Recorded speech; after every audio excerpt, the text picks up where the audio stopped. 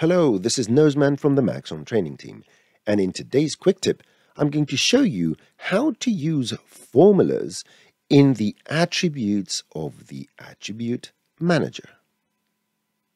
In this empty scene, let's create a bunch of cubes. I'm just going to make some cubes and double them up. There we go. We have 8 cubes over here. And what I want to do is distribute them on the x-axis using a predefined value, one after the other. Here I can use a variable called num, and this indicates the position of each object in the object manager. So the first one will be 0, 1, 2, 3, 4, 5, 6, 7, and so forth. So if I take this and multiply it by, let's say, 250, I'm going to get them spaced out by 250 centimeters each. Now, another thing I could do here is randomize their y values using another formula. Now, if you're wondering what kind of formulas we can use, don't forget that you can go over here, right-click, and show help. And when the help comes up, look at this link over here. It says note also the expanded formula. Click on this, and here you will see all the available formulas and attributes. They've got some examples down here on what you can do. But let's take a look at these and see what we can do over here. I want to randomize these, and I want them to go in a random y position between 250 upwards and 250 downwards. Now, there is a variable called x, and x is the current value of whatever this field is. We're going to use x in any of these. It doesn't mean that because we are changing the y position, we are going to use a y variable. Lowercase x is what we are going to use anywhere to retain the current value.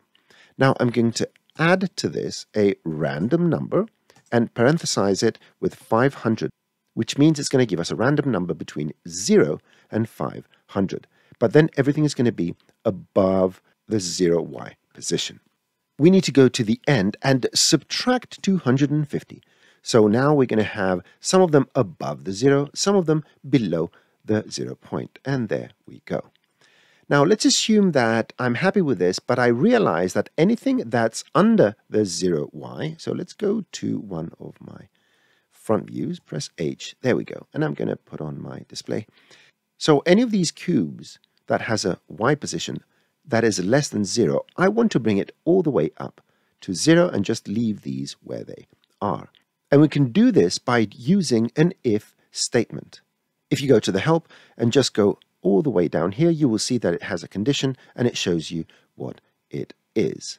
Let's go and type it in very quickly. If, and parentheses, the current value, x, is smaller than 0, then semicolon, set that value to 0. Otherwise, that's another semicolon, just set it to the value it already has. So we add the x. Close the parentheses and press enter.